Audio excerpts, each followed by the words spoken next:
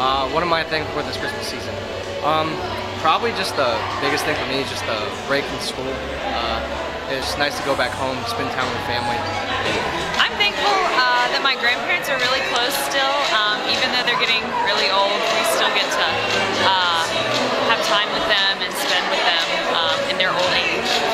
What am I thankful for this Christmas season? I'm gonna head back over and see my family in Texas. So extended family in addition to close-up family.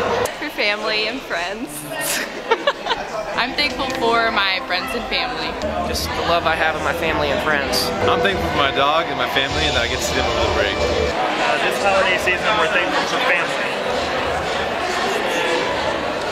Definitely my family, definitely friends, good community. Looking back on my time in college, I love North Star Church. Now I'm building community up in Nova and it's awesome, it's a blast.